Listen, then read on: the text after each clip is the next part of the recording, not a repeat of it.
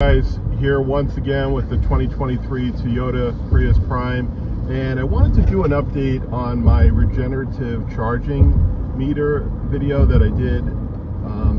Wanted to mention that not only does coasting, as you'll see here, see the charge come up, but also braking actually regenerates the charge. Although, like I said, how much, it definitely is a higher percentage. But obviously you're not going to want to be riding your brake. I find that I try, like, if I can, I'll coast a little bit.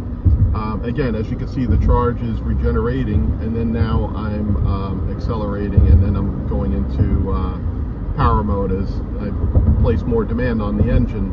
But as you'll see, if I'm like, if you're coasting along, or you got like a a downhill, you'll see that it's actually charging. And again, now if I hit the brake, it's charging even more. So yes, both braking and coasting do add charge back to the electric battery.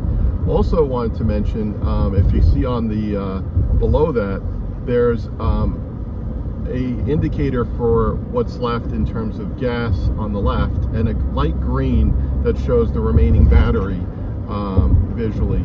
And on the lower right, you actually see the percentage of the battery remaining.